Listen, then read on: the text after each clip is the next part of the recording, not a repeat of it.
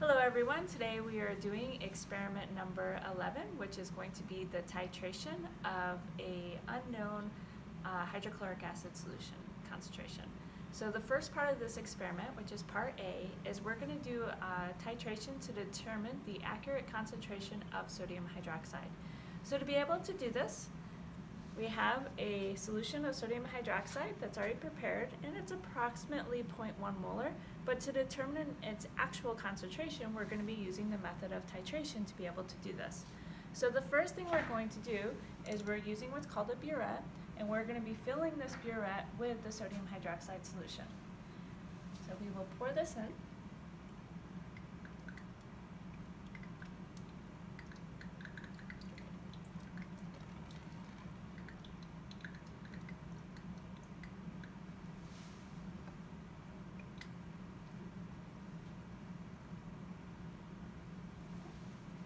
So now what we want to do is we want to make sure that there's no air trapped anywhere in this burette.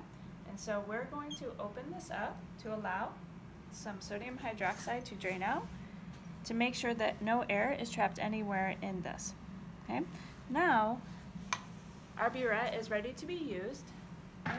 So the first thing we're going to have to do is record the initial volume of the sodium hydroxide inside of our burette.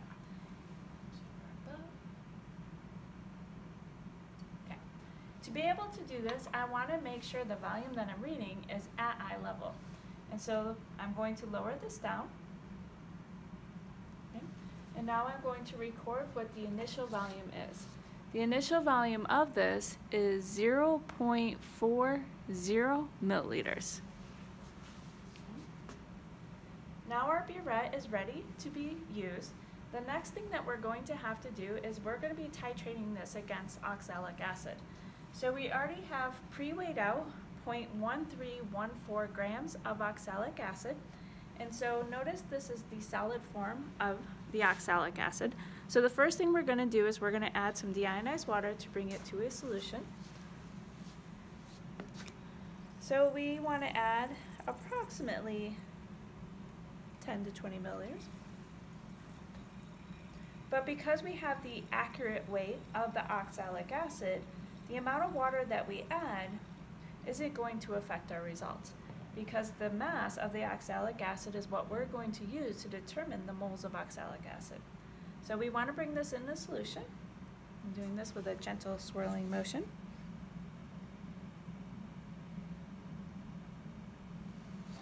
Okay. And so, a little bit more. So now that we have the oxalic acid dissolved, the next thing we have to do is we need to add what's called an indicator to our solution. The indicator that we are using is phenolphthalein, and how indicators work is they will give us a visual clue of when we reach what's called the endpoint of titration. And so how phenolphthalein works, I'll add a couple drops, is in the presence of an acid, notice the color is clear. What will happen is when we added enough of the sodium hydroxide to our oxalic acid to completely react, it will then be a neutral solution, but then by adding one additional drop, and it will become a basic solution which will turn pink. So we're looking for a very faint pink color. To help be able to see this pink color, we're doing this against a white background. So now we're ready to begin our titration. So we're slowly going to start adding our sodium hydroxide to our oxalic acid. And notice initially I'm going pretty fast, and the reason why is you can notice you don't really see any pink color. As we start to get closer and closer to our endpoint of titration, you're going to notice a pink color starting to show, but by swirling it, we see that it disappears.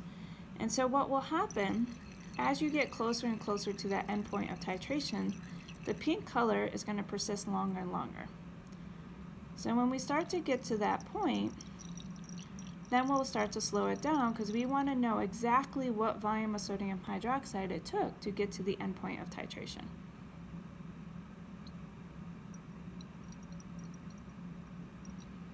Okay. And as you can see, the pink color is starting to last longer and longer. So when we get to this step, we want to start adding the sodium hydroxide a little bit slower to make sure we don't add too much of this sodium hydroxide and go past the endpoint of titration. Notice by just adding these couple of drops, that pink color is lasting a lot longer. So when this happens, we know we're really close. So add, drop.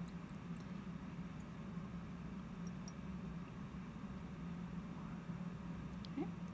And now, notice we have a pink color that's not disappearing.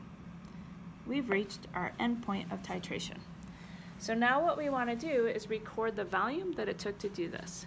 And so we bring it to eye level and we have 20.60.